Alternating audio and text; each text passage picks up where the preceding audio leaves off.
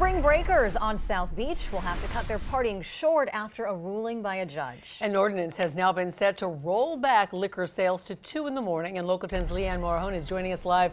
She is on Miami Beach right now to explain. I suspect this is going to be unpopular with those spring breakers.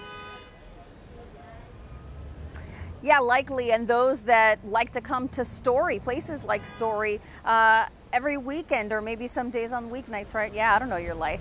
Anyway, Story is open until 5 a.m. That liquor license is also until 5 a.m. so you could get a drink here until 5. But this ordinance is not only being allowed to move forward, but we just learned that as of this morning, there's a stay. So the businesses here have 30 days not only to get used to that 2 a.m. cutoff, but also file any appeals if they'd like to. A big win for the city of Miami Beach. A judge ruling Tuesday that an ordinance passed by the city last month can move forward, prohibiting the sale of alcohol in most businesses in the South of 5th District after 2 a.m. This South of 5th is a residential neighborhood.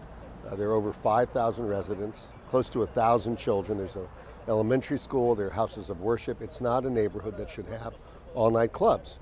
And I don't think our residents should have to endure that. Lawyers representing Story Nightclub, a large and popular club here on the beach, took the city to court, requesting an injunction that would have blocked the ordinance from taking effect, at least temporarily. But the judge denied it. In a statement, their lawyer said, quote, "Story is more than a nightclub. It is a nearly 30-year staple of our community and part of what gives South Beach its reputation for safe and enjoyable hospitality experiences. Hundreds of people depend on Story for their livelihoods, and we could not be more grateful that they have the opportunity to stay in business as we begin the appeals process. We're confident that Story will prevail." I don't know. It's been here for 30 years.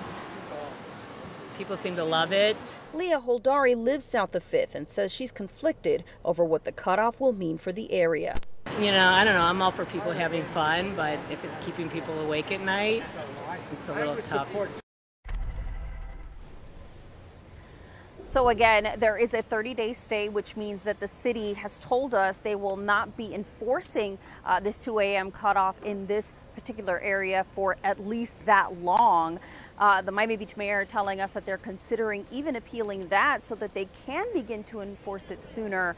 And of course, lawyers for Story Nightclub say that they will appeal that judge's decision. For now, reporting live here on South Beach, Leanne Morahone, Local 10 News.